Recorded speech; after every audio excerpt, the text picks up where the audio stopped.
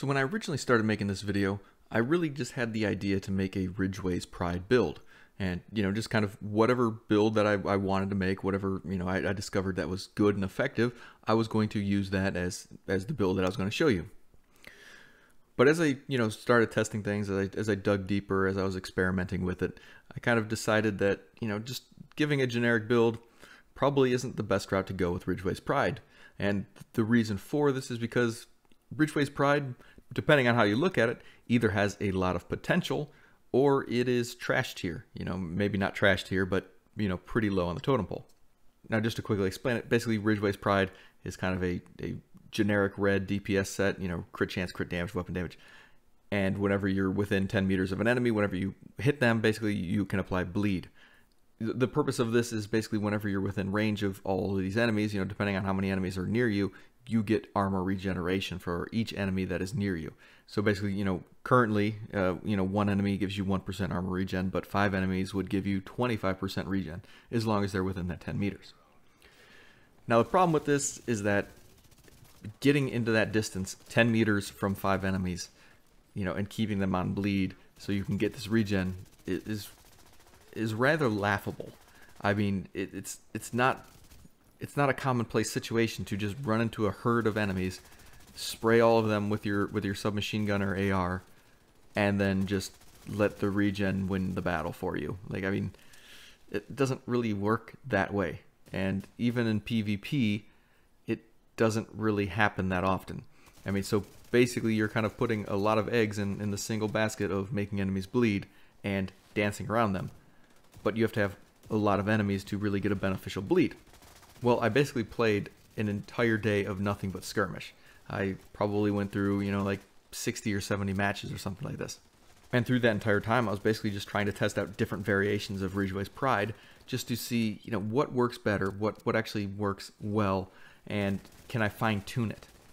So basically, the build that you're seeing me run around with pretty much is just a Hunter's Fury build with Ridgeway's Pride and a goal-on backpack. And in this case, it's the Anarchist Cookbook with Perfectly Wicked. Now, Perfectly Wicked, whenever I apply a status effect, I get 18% total weapon damage for 27 seconds.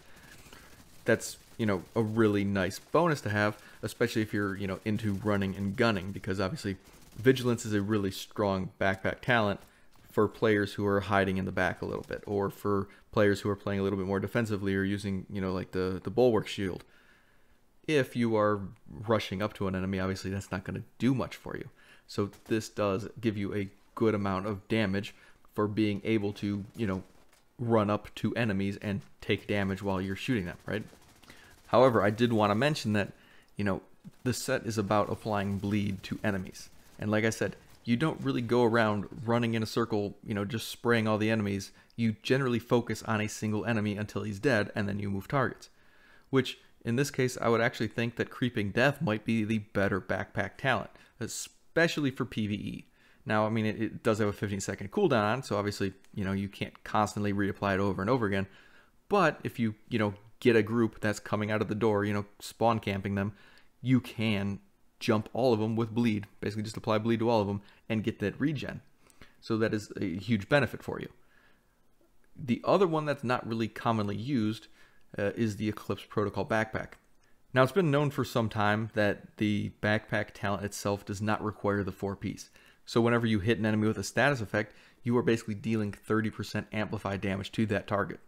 Now, if you are applying bleed all the time and you're applying these status effects, you are going to get 30% amplified damage, which is huge. It definitely outdamages the Anarchist Cookbook. The only issue with it is, you actually have to apply the status effect to those enemies. So if you run into players that are running a lot of hazard protection or are fighting you from, further than 10 meters, you're not going to get any bonus whatsoever. At least with the Anarchist Cookbook, once you apply a status effect to someone, you get that duration for 27 seconds, meaning you're going to constantly be able to have that 18% total weapon damage rather than a more situational Eclipse Protocol backpack. Now you can just basically see here, I took some shots, just using the Perfectly Wicked, just to get a baseline of how much damage I was doing. And it's not bad. I mean, the bleed's a little bit weak, and, the damage on the pistol itself isn't that great. but I am getting, a good bonus. I am getting a noticeable bonus. But again, when you put on the Eclipse backpack, you are definitely getting a lot stronger bleed, and you are dealing a good amount more damage, just per shot. So it depends, a lot of it depends on the situation. If you are really confident that you can just rush up to players, apply bleed to them, and, constantly get this bonus and be within 10 meters, it's going to be, a much better backpack for you than the Anarchist Cookbook. Now, obviously, it's really difficult to actually test the bleed in the range with, Creeping Death, because you only get 10 meters. But any enemy within that 8 meters, can be bled. So I could generally, hit an enemy, and if he's surrounded by other enemies, get bleed on all of them. That way I can just focus on one enemy at a time instead of having to dance around and shoot all these enemies constantly to keep the bleed active. Now, basically, the one thing that I discovered about Hunter's Fury with this build is that there's just too much focus on short-range combat, and it's not really extremely beneficial. I mean, you're not getting a huge boost to your damage or really anything by using Hunter's Fury with the build. And in fact, it really seems like Hunter's Fury is actually just reducing the damage total. Now, it may give you a little bit more survivability depending on how you spec into it, but for that reason, I decided that pretty much a high-end build was going to be better. Now, my original variation of it was just to use Grupo Sombra, a Golan with the Contractor's Gloves, the Fox's Prayer, and a Bellstone Armory holster. However, for a up-close build, I just didn't have enough armor, so pretty much I decided that I was going to sacrifice my crit hit damage from the Grupo Sombra, so I basically just got another piece of Golan, and that'll give me another 1% of armor regen. But I also took another pair of Contractor's Gloves that I had, and I basically rolled the weapon damage to armor. So in this case, I would have armor, damage to armor, and crit chance. But now I have 4 armor rolls for my shield, so a much stronger shield, much more beneficial. But it also means that I'm actually getting a bigger damage buff than I would have if I was using the Hunter's Fury. Yeah, the 20% amplified damage is nice, but in this case, it really seems like the damage to armor and the damage to our targets out of cover already, being boosted by the amplified damage from my Lady Death. I am getting a much more, I guess, competent buff of damage than I was with just Hunter's Fury. Plus, the damage is also applied when I am not, within 10 meters. So I still get good damage outside of 10 meters, and I'm still, a deadly enemy at that point. Now, that's not to say that you can't use Hunter's Fury with the Ridgeway's Pride exotic. All I'm saying is that, for my intents, for what I was using, for what I was trying to do, I didn't like it as much. And that was basically just based on the damage and the survivability. Now, if you're going for a more PvE route where you can get kills on a regular basis, basically using that armor on kill, health on kill, then, definitely Hunter's Fury is probably the better option. Now, of course, there's plenty of other combinations that you could actually use with Ridgeway's Pride. And I mean, like I'm showing here, I'm using the shield a lot, and I'm not even really a shield build. But if you are a fan of the Bulwark Shield, I mean, there are much better options out there for a build like this. Now, you could definitely go with a, Foundry Bulwark build. So, getting that armor regeneration, regenerating armor whenever your shield takes damage, applying bleed to, enemies, because obviously you're trying to rush up to them and tank them, and you're already going to have like a tier 6 shield anyway, just because that's the nature of a Foundry Bulwark build for the most part. And of course, slap on the Liberty Pistol, and you are just basically a super tank at that point. I mean, you're going to apply bleed to all the enemies around you and get even more regen. But at the same time, I know a lot of players who do use Ongoing Directive with the Trauma Chest Piece. So you try to apply the bleed or the blind to an enemy. Well, I mean, what's the difference between that and Ridgeway's Pride? Now, obviously, yes, you have to be a little bit closer, but it could still be a good combination depending on how you play and what you like. But there are other ways. I mean, you don't have to use an actual gear set. I mean, you could use the Forge holster and the Motherly Love gloves and, build a Bulwark shield that way.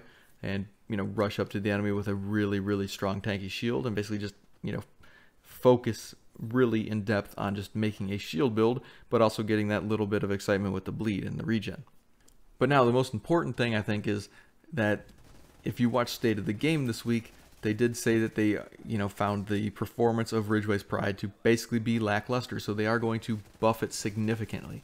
And the biggest benefit, I think, at least for me personally, is the range increase that will be happening. So they are going to increase the 10 meters to 15 meters. Now, it's not a huge buff. It's not, extremely powerful because of this. But 15 meters definitely does make it feel a lot more viable. But the other thing they're going to be buffing with the chest piece is actually the amount of armor regen per bleeding enemy in basically that 15 meter range. So instead of, being 1% for one enemy, you're going to get 3%. And I think it's 6% for 2 enemies. So it basically just scales up there, and I think for 5 enemies, it's like 40 something or 50. It's a huge amount. It's a huge buff. You're basically pretty much just doubling all the values on it and increasing the range by 5 meters. So it's definitely beneficial. However, it's still going to have that weird wonky feel to it where, you're not going to go around spraying enemies. I mean, that's just a fact. No one goes around and sprays enemies in that manner. There's one build that kind of does it, or at least one gear set that kind of does it, and that's, Negotiator's Dilemma. So could this buff basically allow for a very strong Negotiator's Dilemma Ridgeway Pride build? And I think it has a huge benefit. If you like Negotiator's Dilemma, I definitely think that could be a top tier build after the next update. But we're gonna have to wait and see. Like I said, this build that I'm currently using with Ridgeway's Pride, I do enjoy it. I do have enough armor to be tanky. I have enough armor to actually give my shield some tankiness. I deal enough damage to actually be able to compete with other players, and that bleed, it's just kind of fun to use. I mean, it definitely does mess up some players. It ruins the rhythm a little bit when that the screen turns red and your instant reaction is not that you got bleed, but more along the lines of that you just got your armor dropped and you're kind of like, oh crap, I'm gonna die. From what I've seen, a lot of players just start rolling, or they try to run away real quick, and they don't really realize that they're not really in that much danger yet until they actually run away, and now they are. So yeah, I'm really looking forward to the upgraded version of Ridgeway's Pride. I definitely hope that it's viable in PvE and PvP. I do not want it to be like some super overpowered, like clutch meta from when this game launched. But thank you guys for watching. I hope I at least gave you some ideas or, made some interesting points. But either way, I'll see you in the next one.